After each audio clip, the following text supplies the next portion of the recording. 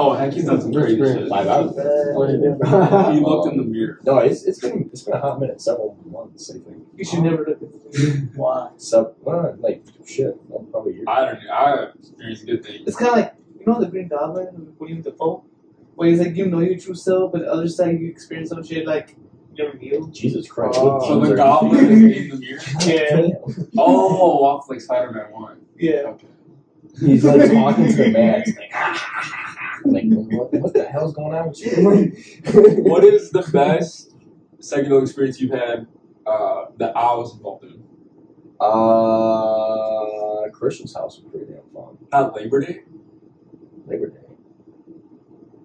Downtown? What? Dude! That was... This'll make you want to go. Dude, okay. We were tripping balls. We were like by his house. And... or whose house was that? That was his brother's apartment when he was at UAC. Oh. Yeah, I think he still has the same apartment too. But, so, we were helping his brother move back in. And that same day, we were like a spontaneous ass trip. Like, fucking throw. We're going out in the city. It's like summertime. It's nice out. Perfect time to do it. We're trying to convince everybody else to do it, but it ended up just being me and him. And keep in mind, this is something you need to plan early. Yeah, so it needs to be like 8 a.m. 10 a.m. Dog, it was like 6 p.m., 5 p.m. It was great. So, dude, it was like it stretched into the nighttime. So we moved his brother into the city. He's right next to Chinatown, right? So we end up going to Chinatown, and this is like when we're starting to like feel it. So I don't know if we smoked. We smoked a little bit. You guys did. I didn't smoke because I had a drug test, but I took acid. So makes no sense. Hey, I'm still here. It gets out of your system quicker. It does. Kids. Yeah. And plus, they don't even test for it sometimes. Depends on the test. But anyway, so we go to Chinatown and we're riding scooters high as fuck. Those electric scooters. Okay, so we're riding through Chinatown on acid. No, but you played up more. Like we're walking down after having some iced tea, and then there's these scooters, locked up. And we're like, oh, that's pretty cool. It's like, oh yeah, it's an app. It's like we can ride them. They're like, yeah, download the app. Nonchalantly too. It's like, yeah. So we download the app. On his phone. And that scooter that we were looking at, you're now riding. Like zooming through Chinatown on acid, just like having a time. Dude, it's like night out too.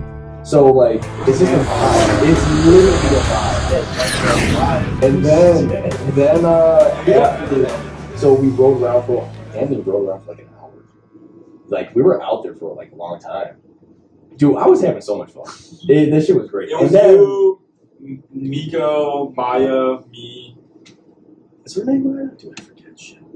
I know, because we got lost, like, we got separated, and then we ran into, like, a bunch of police officers. Yeah, they, like, pulled over right next to us. But it's an interesting experience, but nothing happened. But, yeah, so, like, after we, like, rode scooters for a while, we ended up going back to his apartment. We're smoking, and then we watched, what was that show?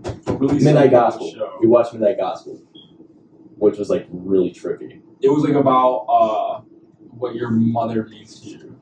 And then that was his last episode. No, so his last episode, his last episode, he talks about life, death, and the entire animation loops through life and birth.